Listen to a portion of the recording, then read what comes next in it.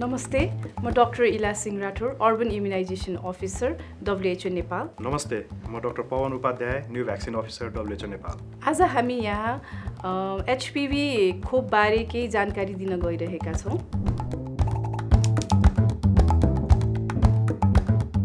यो HPV खोप हामी किन लगाउने र लगाउनै पर्ने हो, यसको बारेमा केही भनिदिनुहुन्छ कि?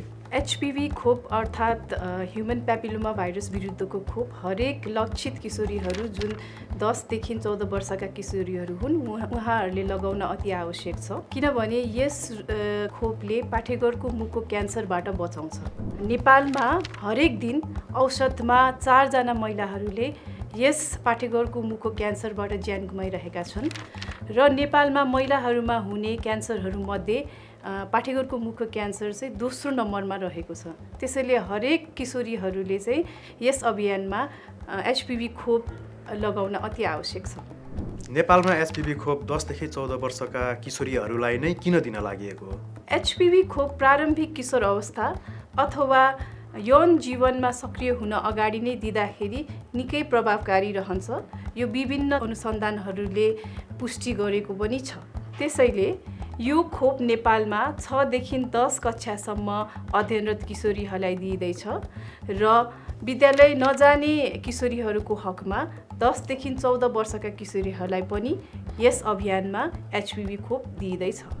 HPV खोप नेपालमा परीक्षणको लागि लिएर आइएको त होइन नि, यो HPV खोप विश्व स्वास्थ्य सङ्गठनले सुरक्षित, प्रभावकारी र गुणस्तरीय भनी प्रमाणित गरेको खोप हो।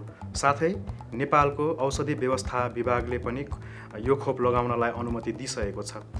अन्य देशहरूमा HPV खोप पछिल्लो 2 दशकदेखि प्रयोग भइरहेको छ र हाल विश्वका 145 देशहरूमा यो खोप आफ्नो राष्ट्रिय खोप तालिका अनुसार खोप लगाइरहेका छन्, जसले लाखौँ जीवन रक्षा गरेको छ। त्यसैले ढुक्क भएर आफ्ना नानीहरूलाई खोप लगाउनुहोस्। के HPV खोपले बाजोपन गराउँछ? HPV खोपले महिलाहरूमा बाजोपन गराउँदैन।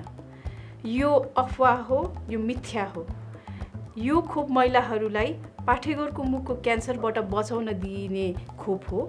यो खोप लाए पश्चात अरू खोपहरू लाए पश्चात हुने जस्तै सामान्य किसिमका असरहरू जस्तै लागेको ठाउँमा दुख्ने अनि त्यसपछि सुनिने अथवा सामान्य ज्वरो आउने जस्ता सामान्य असरहरू हुन सक्छन्, तर यस खोप लाएपछि बाजोपन गराउने जस्तो चाहिँ कुनै पनि असरहरू हुँदैन। पहिले HPV खोप 2 डोज दिएको थियो, अहिले किन 1 डोज दिन गइरहेको छ? पछिल्लो अध्ययन तथा अनुसन्धानका आधारमा पहिले 2 डोज दिने गरिएको HPV खोप अब 1 डोज मात्र दिए पुग्छ र उत्तिकै 1 डोज खोप दिँदा पनि उत्तिकै प्रभावकारी हुन्छ भनेर विश्व स्वास्थ्य सङ्गठनको खोप सम्बन्धी विज्ञहरूको समूहले सिफारिस गरेको छ। साथै नेपालको राष्ट्रिय खोप सल्लाहकार समितिले पनि यही सिफारिस गरेको आधारमा नेपाल सरकारले यस अभियानमा 1 डोज मात्र HPV खोप दिने निर्णय गरेको हो। के HPV खोपले किशोरीहरूको महिनावारीमा असर पार्छ र? पार्दैन। महिनावारी किशोरीहरूमा हुने नियमित प्राकृतिक प्रक्रिया हो।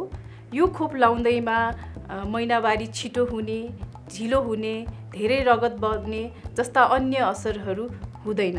त्यसैले ढुक्क भएर चाहिँ यो खोप किशोरीहरूले लगाउँदा हुन्छ। HPV खोप सुरक्षित छ, प्रभावकारी छ, त्यसैले यो अभियानमा HPV खोप लगाउन नछुटाऊ।